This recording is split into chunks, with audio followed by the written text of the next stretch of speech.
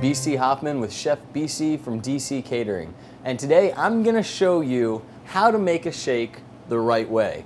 So the key for doing a perfect shake is having maximum cool with minimal dilution. So what you're going to want to do is you're going to want to make sure of a couple things when you're doing that. One, for each drink comes a different shake and a different level of dilution.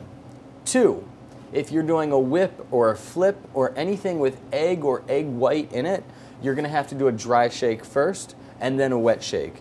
And most importantly, when you're doing your shake, you want to make sure that you have a nice vacuum seal on your tin, because the last thing you want to do is do your shake and have it come out and end up all over the guests that you're making the drink for. So you're going to make sure that you have your tin go right over top of your other tin. So it's going to be perfect. There's not going to be any angle going to it.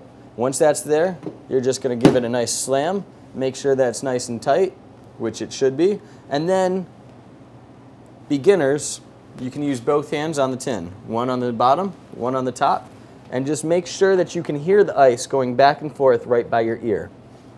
Two, once you've gotten really good at that, you can hold it with one hand.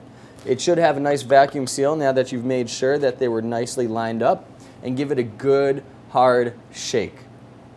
You want to be vigorous, but at the same time, you want to make sure that you actually can hear the ice shaking. It's a beautiful rhythm that it makes.